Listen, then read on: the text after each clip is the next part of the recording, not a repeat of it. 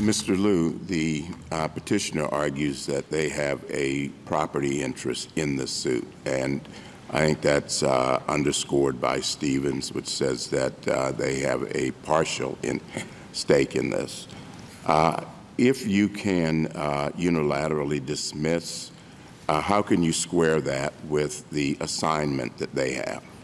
Well, I think we do recognize that they are assigned a property interest, and that is precisely why we think there is a constitutional baseline that applies. It's precisely because they have a property interest under the Due Process Clause of the Fifth Amendment that we think, even in the absence of any standard specified in the statute, the government still has to comply with a constitutional baseline in deciding whether to dismiss.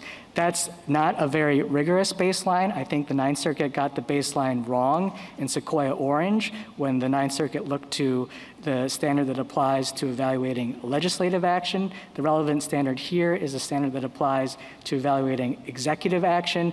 And this court, in cases like County of Sacramento versus Lewis, has made clear that that is a tough standard to meet. It requires egregious, outrageous executive action to satisfy. Does this baseline exist at the initiation of the action, or does it only exist later when you have to intervene in order to dismiss, as you seek to do now?